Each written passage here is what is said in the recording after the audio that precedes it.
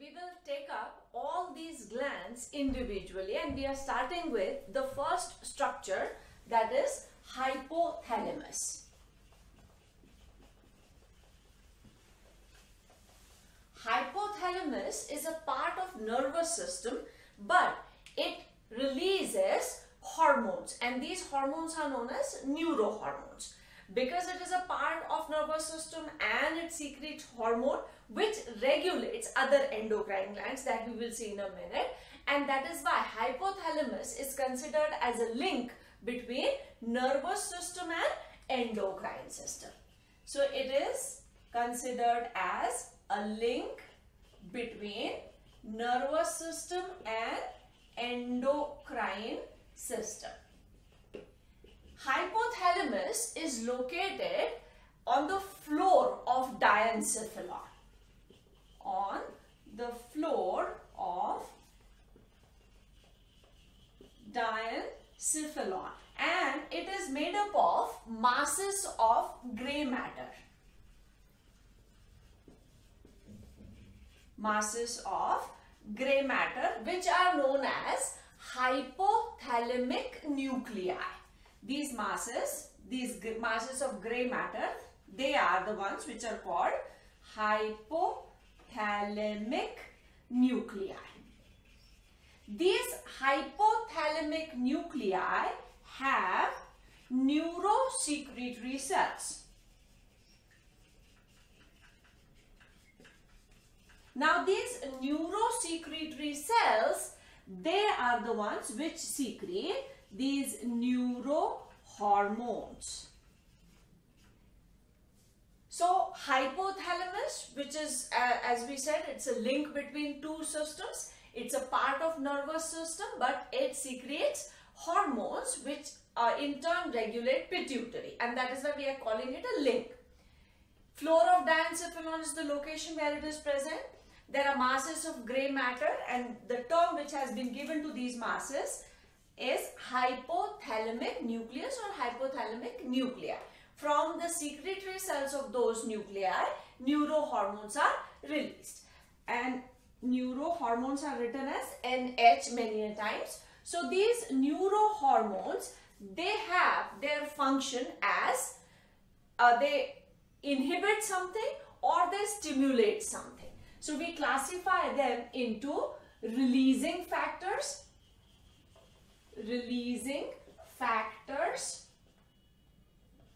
and the short form or abbreviation is RF for releasing factor, and the other category are called inhibitory factors, and the abbreviation is IF. So they can be of any of these categories. The neurohormones which are produced, they are sent to anterior lobe of pituitary and posterior lobe. So some neurohormones are going to come to anterior lobe of pituitary, and some would go to posterior lobe of pituitary. Now the means how they go to these two lobes of pituitary is different. Neurohormones going to anterior lobe of pituitary go through hypophyseal portal system. Hypophyseal portal system. And we have already talked of portal systems in different chapters like hepatic portal system and digestive system, nervous system, we talked about this also. So these are short systems where the blood from one structure, that is one gland, goes to the other gland or structure before entering into the heart. So here the neurohormones from the hypothalamus, so this is the hypothalamus. From hypothalamus, the neurohormones are brought to anterior lobe of pituitary via hypophyseal portal system, and then anterior lobe of pituitary secretes trophic hormones. Trophic hormones are the ones which are secreted by one endocrine gland and stimulate the other endocrine gland.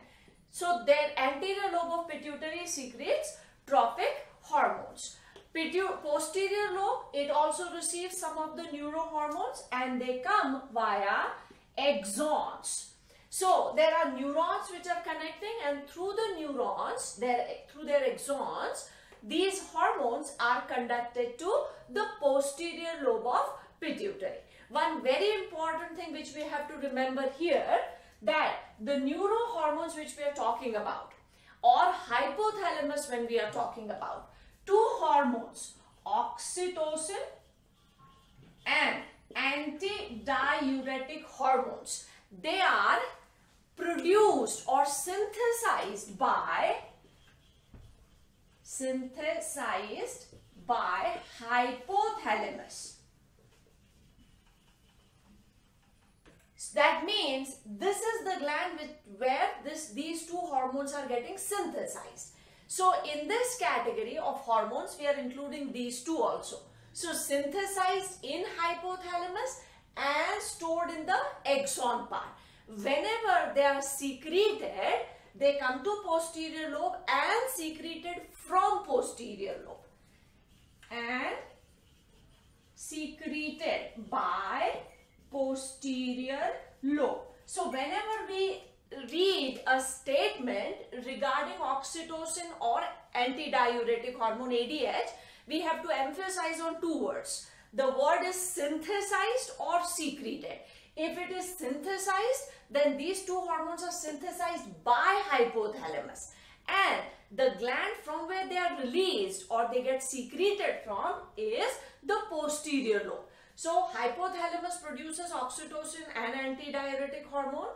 It remains in axon part, and when it has to be secreted, then from the axon it is going to come to the posterior lobe of pituitary and it would get secreted from here. So synthesized by hypothalamus and secreted by posterior lobe of pituitary. This is a very important thing, which we have to keep in mind whenever we are talking of these two hormones, that is oxytocin and antidiuretic hormone, which is also known as vasopressin. Now we will talk of all those neurohormones which are secreted by hypothalamus. So we'll take these hormones and see what role do they play. We have a list of all these neurohormones which are produced by hypothalamus, and as we have written that these neurohormones can be written as releasing factors or inhibitory factors. That means they can stimulate the release of something or they can inhibit the release of a particular hormone. Now, as per the names, this first one is TSH-RF. That means it is thyroid stimulating hormone releasing factor. So it is going to stimulate the anterior lobe of pituitary to secrete more of thyroid stimulating hormone so that thyroid gland can be stimulated. So its role is to stimulate pituitary, anterior lobe of pituitary, so that it can secrete more and more of TSH. This TSH is thyroid stimulating hormone, which is going to stimulate thyroid gland so that it can secrete its hormones. Or we can write it here. This is thyroid, and here if we are talking about, then we are also call it releasing factor. It is thyroid stimulating hormone, and its role is to stimulate pituitary. That means this is going to go to anterior lobe of pituitary, and pituitary will increase the secretion of TSH, and this TSH will go to thyroid gland. So basically hypothalamus is going to stimulate pituitary, pituitary is going to stimulate other gland, and the final hormone will be released. ACTH is adrenocorticoid trophic hormone releasing factor. That means again it is going to stimulate anterior lobe of pituitary to secrete more and more ACTH. This STH or GHRH, which we commonly known as growth hormone releasing factor or somatotrophic hormone releasing factor. Somatotrophic hormone releasing factor. That means it is going to stimulate anterior lobe of pituitary to secrete more and more growth hormone. It is going to secrete and stimulate anterior lobe, and anterior lobe will produce growth hormone. This somatostatin, it is a growth inhibitory hormone. This is growth inhibitory. That means what is it going to do?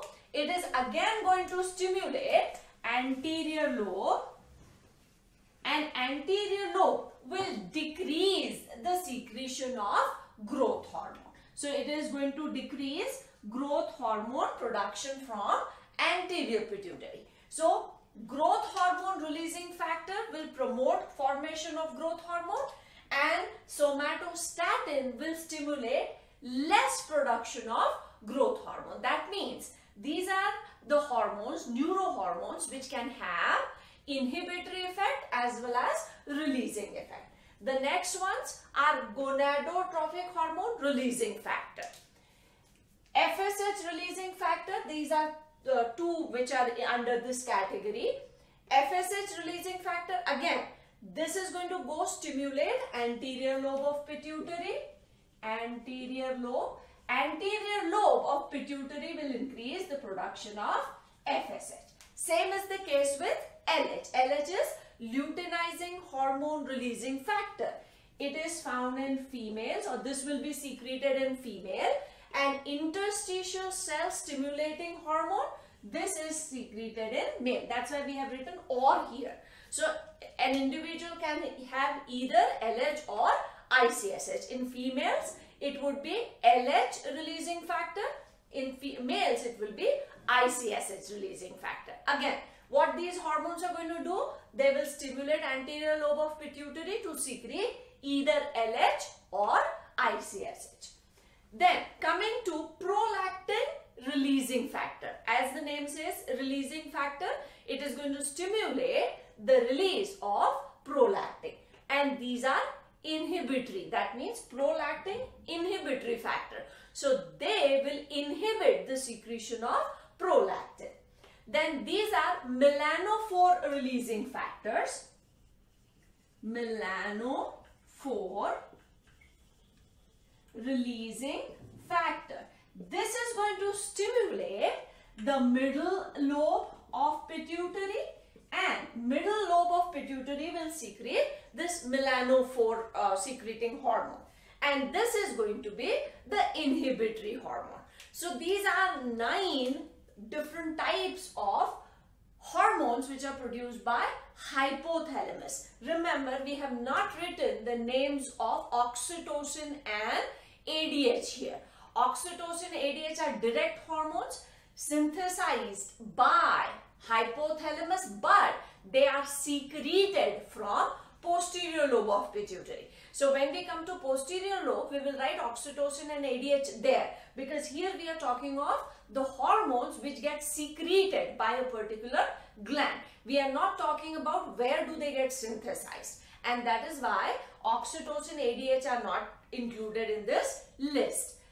So these are the neurohormones, and depending upon their function, we have classified them into releasing or inhibitory factor. So this is the hypothalamus, and as you can see from this, all the neurohormones, they are stimulating the pituitary gland, and then pituitary actually regulates other glands like thyroid, or even anterior lobe is going to secrete the follicular cells and all. So ultimately, pituitary is going to govern all other endocrine glands.